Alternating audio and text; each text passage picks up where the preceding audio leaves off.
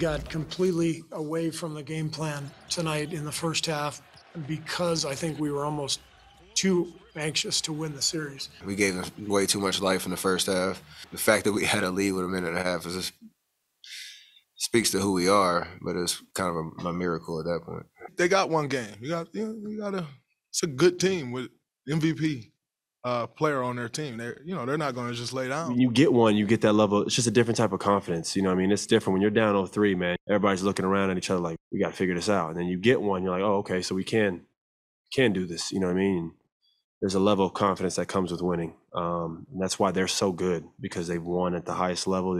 They've built a dynasty over there. I had fun. I really did. I was at peace all game, regardless of the result, because of how we were playing.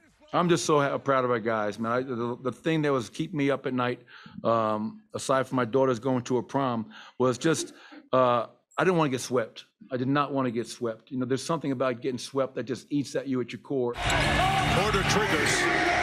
Tried to lob it to Wiggins, and they give it away. I would like that play call back, frankly. It's a good 2-for-1 situation, but the lob wasn't there. If I could do it over again, I'd probably draw up something different. You'd love to keep rolling like we were and not feel what losing's like in the playoffs, but I think it's a good test for us. We got to go home and take care of our business and close out the game and not come back to Denver. They have to do their job and close us out, and we get to play with house money. I'm not counting on them to play tight. We were talking about the Warriors here. They've played in much bigger games, if I'm just going to be honest. Out of all teams in the playoffs, I think we're probably the most comfortable being down 3-1. Can I say we have them right where we want them? No. But we're alive. For more, let's go back to downtown Denver, where Anthony Slater from The Athletic has joined us. Now, we've absorbed today. We've chewed it up. We're sort of kind of digesting it. What say you? Because it looked to me like, oh boy, Warriors, they're trying to go quick and win this thing right now. I just felt like, man, they need to slow down a little bit. What say you?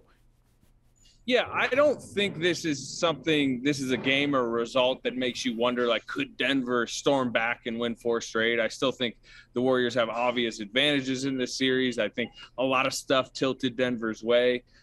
But, when you have a closeout opportunity in the NBA and potentially a week of rest ahead of you, you want to get it done, especially with Memphis and Minnesota. This was kind of a golden opportunity to get maybe a week extra rest, and they blew it really. And against the Nuggets, they'll go home, they'll get a closeout. Joe Lacob will get maybe some extra money with that extra home playoff game. But there were some issues you saw tonight that I think could come back maybe later down the line in the playoffs, even if it's not in this series. 2 last names I never thought would come out of my mouth: Highland and Morris. I was like, oh, boy, these guys have been in witness protection, but not today. Yeah, Gary Payton has done a really good job on Bones Highland. Bones Highland had a really good second half. He's a rookie scoring guard. He's probably going to be like second team all rookie. But Payton had really shut him down. But Gary Payton had some, foul issues and some stuff pop up early. And you didn't really even barely see him in the second half.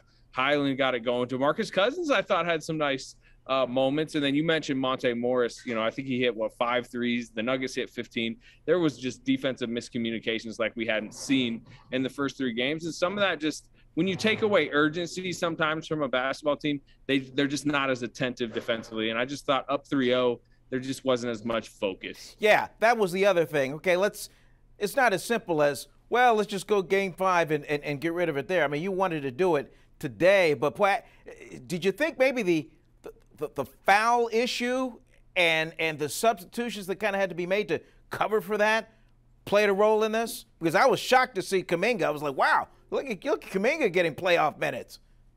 Yeah, there was some buzz behind the scenes that they were going to try Kuminga in game 4. I think they wanted to get his feet wet. There's still a belief like he will, in different matchups where the athleticism from the opponent is jumped up, I think he's going to be needed. And also that second unit just wasn't scoring, and he can score. He came off the bench. I think he had 9 in like 10 minutes or so.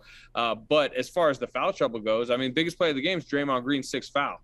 It felt like they were about to take over and win, and then Draymond gets his 6th foul, and the Nuggets are able to hold on. So that wasn't like necessarily a bad call or a bad foul, but it's the accumulation to get to the point where you have 5 fouls in that moment.